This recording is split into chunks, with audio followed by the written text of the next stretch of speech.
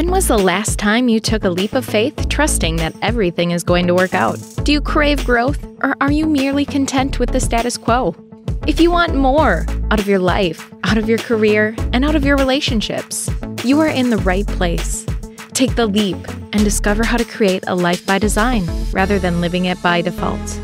Real success starts with you. Now here's your host, Colleen Biggs. All right. Hello, listeners, and welcome back to another episode of Take the Leap. It has been a busy day today, back-to-back recordings, and my heart is full because my brain is full with all the knowledge I've been receiving from all these amazing guests. You can always guarantee to have great guests on this show for me to share with you their business nuggets for you to change the way you've been doing things so that you can get a different result. And many of you might be in corporate America or looking to start up a side hustle. And our guest of today's show, Mary Scott, she is a startup success genius. So we're going to be jumping into a lot about startup successes, tips and tricks and things that you can do to get started now. And this is one of my favorite subjects. As you all know, I'm a business coach. I work with a lot of female entrepreneurs on scaling their businesses, launching their businesses. So I love this topic today, and I can't wait to get started. But before we do, I do want to thank our sponsor for today's show, Phoenix Drone Pros. At Phoenix Drone Pros, we love what we do and are passionate about each and every drone photography and video shoot. We've been in business since 2017. Our talent and skills show in the video production we deliver. We offer fast service for commercial real estate, movies, events, construction site monitoring, and we also provide drone virtual tours that are all the rage right now. These virtual tours are great for team building and entertainment. Contact us today at phoenixdronepros.com to schedule your shoot online or to get more information. We capture everything. Little Birdie told me they're getting ready to franchise. How exciting that will be. Phoenix Drone Pros will be everywhere soon. So that's really exciting. I love franchising because I come from that world. All right. Mary Scott is an award-winning videographer from New York, currently working in St. Louis. And if you're watching her video over at Colleen Biggs on Facebook, you'll see that she's definitely in St. Louis from what she has behind her. As a business concierge and consultant, she is a team organizer for 1 Million Cups and is previously a recruiter for the House of Genius. She has compiled the St. Louis Startup Resources Guide so that both resources and startup would have where each other is. Her mission is for startup businesses to be wildly successful. It's all of our goal, don't you think, Mary? For sure. Oh, yes. I want startups to be wildly successful. Yeah. I mean, that's the thing. They don't have to start off like these slow trains anymore, right? Where it's like, you're not going to see any profit for 3 years in your business. I'm going to tell you right now, the way my husband and I run all of our businesses, and we have several of them, is we do profit first. We take profit right off out of our business in the very beginning. And I know there's a lot of coaches out there that tell you reinvest. I'm going to say you got to pay your bills, you got to eat, right? So we take profit right away out of our businesses. But I'll tell you, it really helps because you stay excited about the business when you're being paid in the business and not, living on welfare for 3 years while you're trying to build the business like a college student, a starving college student. Right, Mary? You have to have that skin in the game. One of the things is I find a lot of startups have lots of different ideas. And so I always tell them, write down everything and then go through the list and to be honest with yourself about which one of these things is going to make you the most money the fastest. Mm-hmm. That's the first thing you do. Then you go down the list and go, which one of these things is going to be the most fun or is going to make me the most happy? And that's the second thing you do. And you go money, happy down your list. Yeah. So I never tell anybody, don't do that. It's stupid. Yeah. I love that you said that because, we purchased, I guess, a passion business My husband and I bought the mobile pizzeria business with our kids, and we love pizza. And so I don't necessarily always have the time to be at events. We have employees that work for us and they go do the work for us. But you're right. You have to, what will make you the money the fastest? And for me, when I have employees, it makes money for this business faster, because then now when we can say yes to an event doesn't depend on my schedule, right? It's based on, we have employees. So whenever they need it, we're available. If that makes sense. I love that. In our last episode, Mary, that we just had, if they want to go back to episode 104 that we just recorded, she was talking about 3 buckets, and she was talking about the bucket that you love. And then she was talking about the bucket that you're like, it's okay in my business. I don't mind doing it. And then there's the bucket of the things you hate to do. Like you really don't want it. She said, if buckets 2 and 3 are fuller than bucket number 1, you have opportunity to delegate and automate. And I know you love delegation and automation. How important is that for a startup? It's extremely important for 2 reasons. One is you can't really do it all by yourself. And the other is, if you want something that's going to scale, you have to be able to defer stuff to skill sets you don't have. Yeah. And it's okay to not be able to do everything. So the type A personalities really need to be able to step back and get real about, I could do this, but I hate it. Mm-hmm. Or I don't want to learn how to do this, but it has to get done. So that's where you go and find someone else to help you with it. Yeah. Yeah. So, and even when you're hacking through a problem, I tell people that if it takes you more than 10 minutes to figure out how to do something, call for help. Yeah. And if you don't know who to call me. Yeah, because you're like the resources queen. I love that. And it's a good timetable to tell someone that. I'll use an example of things I don't, and maybe you can use an example of things you don't like, but I am not good in Canva. I'll just tell everybody right now. I have taken classes. I've tried to learn, all the things in Canva. It's not my skill set, but I have a person on my team who loves Canva and can create things in Canva in an instant. And when I sent her some PDFs that I needed rebranded, she rebranded them in the matter of hours and got them back to me. That would have taken me days to try to figure out how to do that and create it. I delegate everything that is in that hate bucket that I hate to do, that I don't like to do. So that's good, because it would have taken me way longer than 10 minutes. And you bring up a good point. You said you took some classes and stuff. I took a class in how to tune a car, not because I wanted to be able to be my own auto mechanic, but because I wanted to know the terminology and how to talk to auto mechanics. Yeah. And similarly in business. You want to know enough about how a website is built to be able to talk to a developer. You need to know enough about how an app is put together to be able to talk to an app developer, or enough about how you keep your books to be able to know that this bookkeeper is going to be good for you or not. So a little bit of general knowledge can help you in your delegation process. Yeah, absolutely. So what are some keys and tips for startups, would you say? So there's the basic foundations for someone who's starting up a business that I believe are things you just need to get out of the way right away, because in the beginning, you have more time than money when you start out, right? So because of that, there are a lot of things that you're probably going to be doing yourself in the very beginning, but I don't necessarily think that means you should go create a website by yourself, if you want me to be honest. And a website isn't always the first thing you need to make. Yeah. There's the housekeeping parts of things, and then there's the creating your business parts of things. Housekeeping is you have to get an EIN number. You have to have a bank account in a different institution from where your personal stuff is. You have to cover all your legal bases for your company or whatever you're going to do in whatever state or province you're doing it in. Those kinds of housekeeping things. And I actually have a download of how to set up a business legally in 10 steps. The other side of it is you need to be really clear on what it is you offer, what problem you solve, and for whom. You need to know exactly who your potential customers are.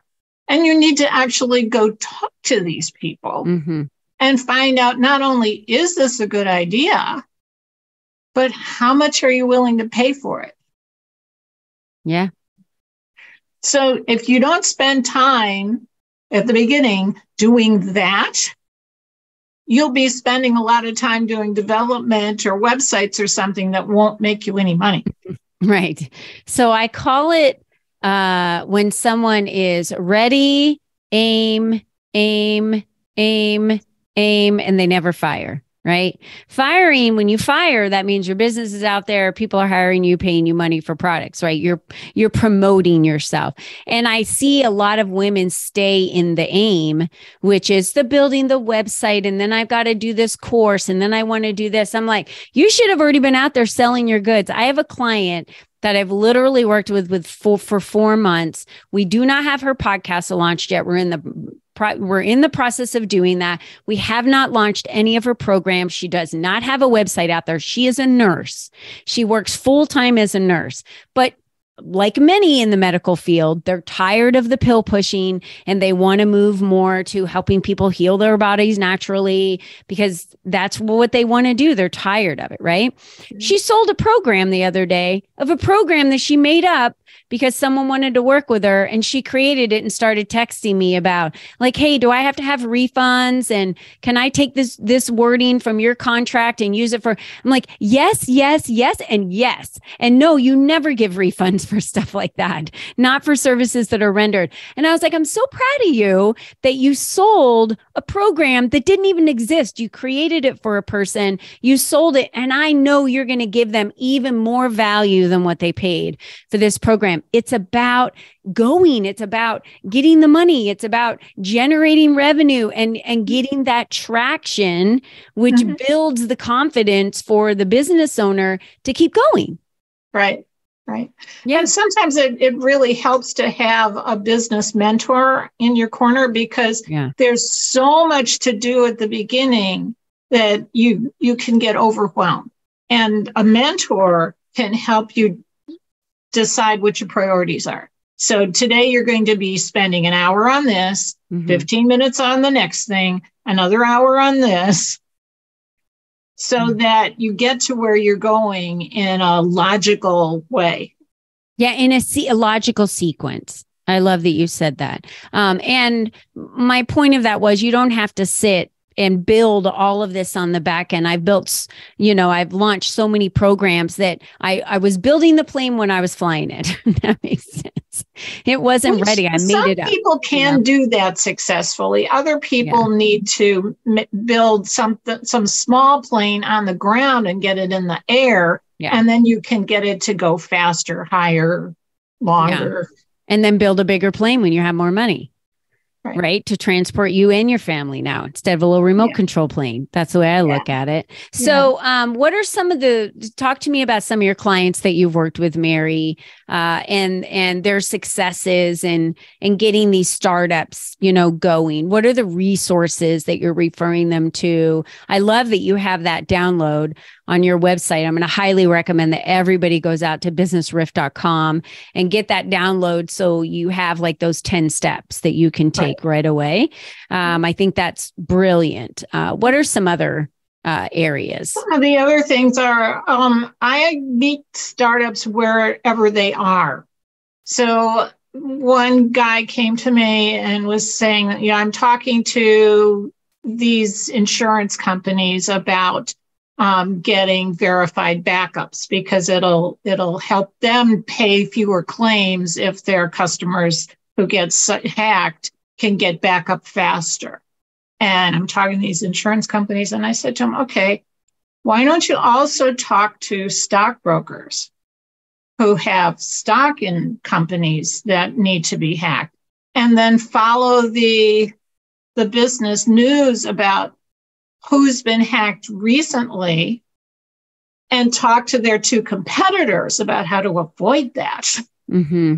So this gave him some additional marketing opportunities that he was very happy to get, and talked about how you don't just ask for the business with people, particularly if you've got a friend in the business, you don't just ask for the business. You ask, who do you know that you can introduce me to? Yeah. Or what do you think of this idea? You ask for advice. If you ask for advice from the right people, you end up getting money. Yeah, I'm glad that An you said awful that. lot of startups can get money from investors just because they've gone to somebody who's a potential client or a potential investor and just ask them, tell me what you think of this idea. Tell me who I should be talking to.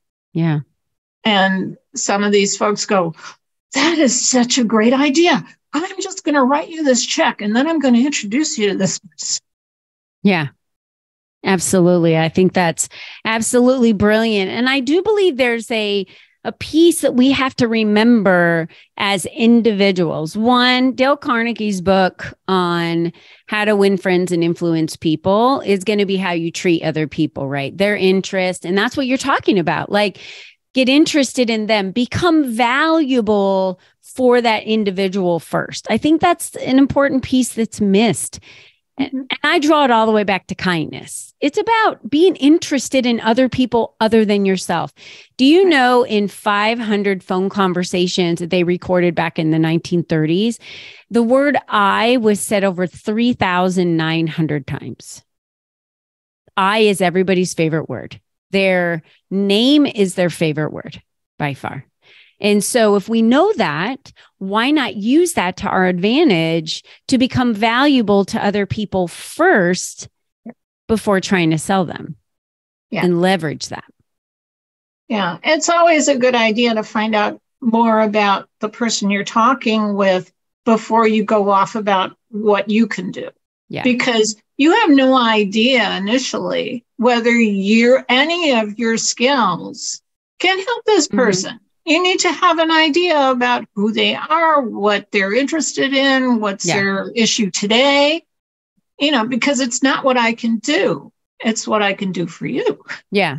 Yeah. So like, I had a gentleman come to my door the other day, and I don't ever answer my door. I'm home most of the day, but I don't ever answer my door because I'm constantly back and forth on Zoom and meetings and client meetings. And so I don't want to get stuck at the door if I have to be on a call in 5 minutes. And I just happened to be walking by that part of my house and the door rang, and I was like, oh, I wonder if it's the neighbor. Who knows? I opened up the door. Of course, it was someone trying to sell me on weed control. And I said, oh, we actually have a really amazing company that we met that we've been loyal to since we moved in 7 years ago into this community. And they do our pest control and our weeds. They've done an amazing job, as you can tell by looking around out front. He's like, what's the name of the company? And I couldn't remember the company for the life of me.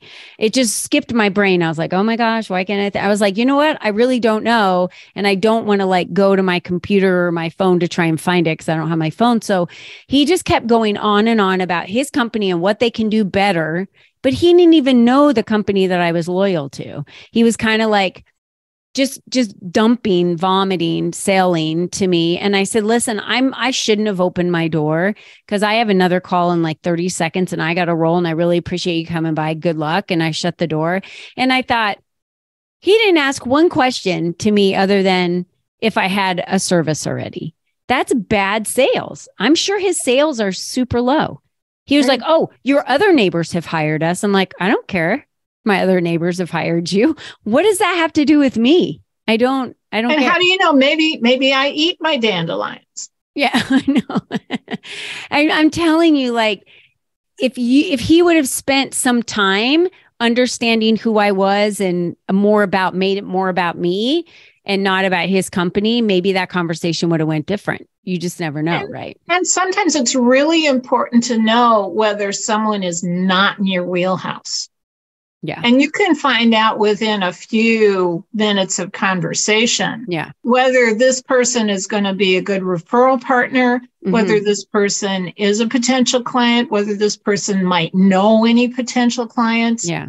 And if they don't fit any of those boxes, well, it was nice to meet you, and I'll see you again another time. And move on, because you can't waste a lot of time with people that really you're not going to be able to help them, and they're not going to help you. I just say stick to the golden rule, treat others the way you want to be treated. Do unto others the way you want others to do unto you. Be valuable. There's so many no's that I've gotten talking to people, and, they've showed an interest and wanted to speak to me about hiring me as a business coach. And then it'll come down to, oh, I don't have the money to work with you. That doesn't stop me from connecting them to another business coach. That doesn't stop me from connecting them to someone they mentioned that they needed needed this resource. And I said, I think there's someone that I can get you on their podcast. They're looking for guests right now. Let's get you some more visibility, right? So I become valuable to them, and I still do things for them, because you never know.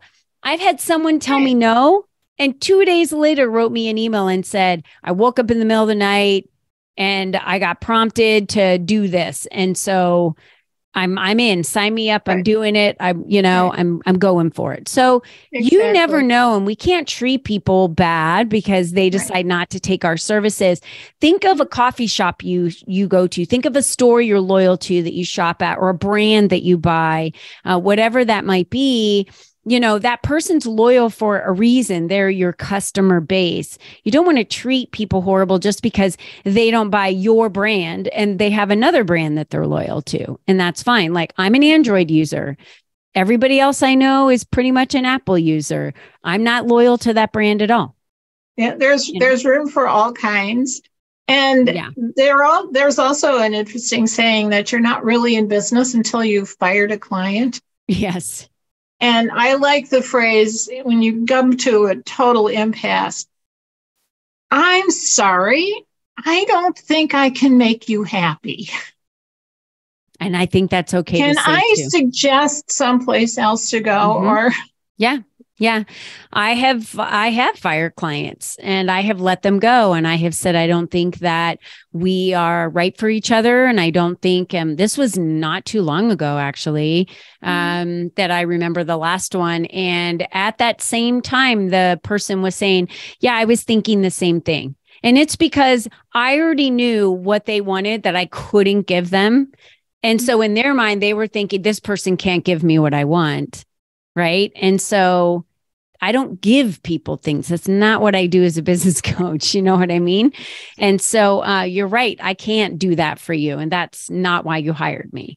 But that's okay. I think the parting the ways, and then still after that point, staying valuable to that person, because just because it didn't work out for them doesn't mean that they have a bad taste in their mouth. They might turn around and say, oh my gosh, you need to work with Mary Scott. She was amazing, and then they will refer you. Right. But startups also need to know you need people and you need money, and you need to be able to ask for investments from your friends and family first before you go to strangers. And there's a lot of progression. And if you've got a business that you're happy with what it is, it's just you and you're doing this and this is fine, that's a gig, but it's a business and you're not going to scale. And it's okay to be happy just being the one person little business. If you want to scale, you need to be prepared for a whole lot of other stuff. And if you haven't taken a business course, or you don't have a good mentor, you can get into a lot of trouble really quickly if you're not prepared for all the stuff that happens when you want to get up to scale. And some of that has to do with getting a line of credit so that you can buy all the materials you need to produce this product when you've got this big order coming in. I'm glad you said that, because Building business credit is something you need to do from the get-go. I actually taught a course on this not too long ago. And building business credit has to do with getting your DUNS number, getting your cage number, making sure that you're registered as a corporation, right, with the IRS, that you have a phone number, that you have a page on Google, that you have all these things, and an address for the business. So legit, everything's legit for the business. Yeah. You can start, and you have a business bank account. You can start building credit as little as starting with getting a gas card for the gas for your vehicle that you drive to appointments, right? To getting I'll tell you, Costco has a business card that you can get a Costco business card. And you use your EIN number on those cards as opposed to your Social Security number. I just interviewed Jim Swan, who offered people a free business credit report if you text something to him, and I can give you that information later. Yeah, so that's really great. Yeah, I absolutely think that's one of the best things. Build business credit now, because you never know when you're going to need the extra line of credit to be able to pull it for your business to start up, a franchise or startup, or put extra. I don't even know. I probably had $75,000 invested and dumped just in my business alone in the first year, with travel and everywhere I was going and everything I was doing, and all the money it took to build the websites and everything I had to get done while I was working the business and generating money.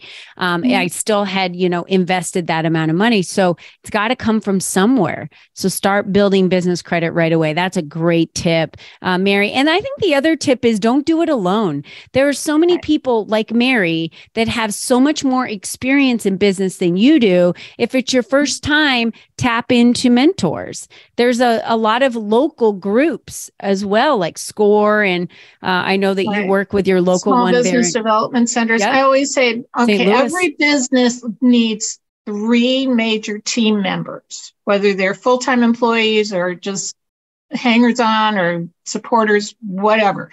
You need a marketing person who helps you make money. You need an accountant or bookkeeper who helps you keep most of it. And you need to have a lawyer or legal services to prevent you from losing it. I love that. That sounds amazing. That's one of the best tips that we've had today. And we've given a lot. So Mary, we have a lot of your links listed out here. They can find you on LinkedIn, Facebook. They can go to your YouTube channel for startup advice to get your videos. They can book a free call with you. Where would you like them to connect with you if they've heard you on this show? If you've heard me on this show, I'd like you to go to startupsuccesslaunch.com. Okay. That's the great way that talks about some of my consulting services and lets you sign up for a free call and potentially a free office visit. Okay, great. Yeah, Startup Success Launch. Yeah. Okay. Great. Startup Success Launch. And you can also book a free call with her. We have that link available at the fingertips. And thank you, Mary, so much for being a guest on today's show. You were absolutely fabulous. Thank you for the opportunity, Colleen. Favorite subject is startups. There's so much that needs to be done in the very beginning. It can be overwhelming. You need a mentor. So reach out to someone like Mary who can walk you through those pieces. Let her be your business concierge in helping you in and you can be wildly successful. Yes, absolutely you can. And remember, you're the only you that's ever going to be. You're the only you that's ever going to be. So I guess I should just ask you, are you going to stop waiting and start living? Are you going to decide that you want to go ahead and move forward with this type of business and do it already? Like you could die tomorrow, literally. I've seen people fine one day and then the next day they're sick. They go into a hospital and they don't come out 3 weeks later. You never know when your life is going. You never know when your life is going to end. Your time is now. Now is the time for you to do this. And there are so many more resources out there today than there ever have been in the past. Just like if you're gluten-free or dairy-free or vegan, there are so many more choices at your fingertips at the grocery store that you can buy It is that way with starting up a business today. So reach out to Mary Scott. You can go to businessriff.com, schedule a free call with her. Make sure you check her out at Startup Success Launch on YouTube, connect with her on LinkedIn, DM her and let her know that you saw her on this show.